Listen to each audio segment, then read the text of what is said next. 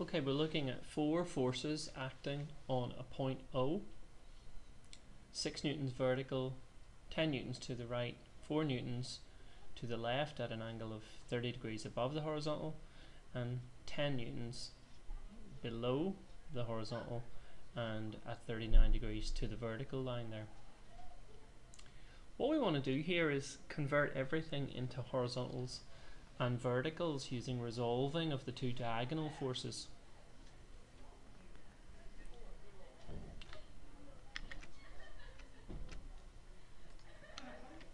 So we've got a 10 newton horizontal, a component of the 4 newton horizontal, a component of the 10 newton horizontal. We also have vertical forces, a 6 newton vertical, and a vertical component of the 4 and a vertical component of the 10. What we want to do is write a horizontal equation that will sum up all the horizontals. So we want a sum of all horizontals, and I'll take positive forces to the right. In this case means we have to put anything to the left negative. You can see we've got a 10 to the right, it'll be positive, and then those 2 components will have to be written in as negative. So we end up with an equation that's got 10 plus negative 10 sine 39. That's this blue force. The 39 represents in here.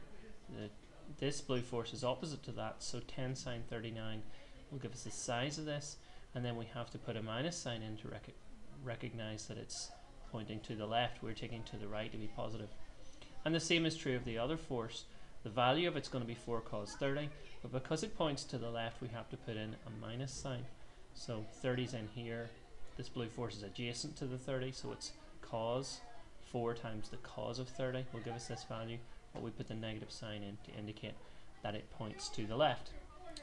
We then do a calculation and find that that gives us an overall total of 0.24, positive answer, which means it points to the right.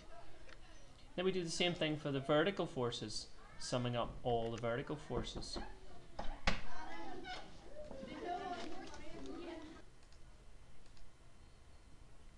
Okay, so vertical forces being summed up look like this. We've got the 6, and we've got the 4 sine 30, and we've got the 10 cos 39.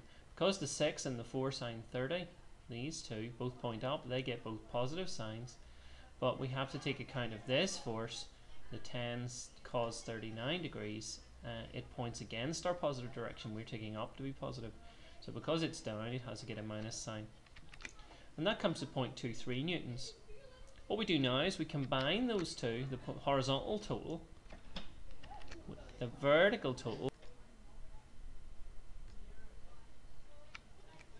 and that will give us an overall resultant force that represents the sum of all of these original forces. Remember, this is the sum of all the horizontal bits, this is the sum of all the vertical bits, and we combine those by adding the 2 vectors together to give us a resultant force. Now we need to find the properties of that resultant, and we do that by using just Pythagoras Rule. This is a right angle triangle. This will be the square of RT will be the sum of these 2 values squared. So we can do that calculation, and if we do that calculation we find that R is the square root of those 2 values squared and added, which comes out to be 0.33 of a newton.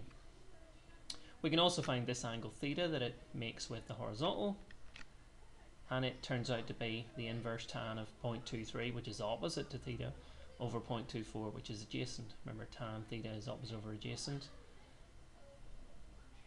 And so if we take the inverse tan of that, we get the angle, which is 44 degrees to the horizontal.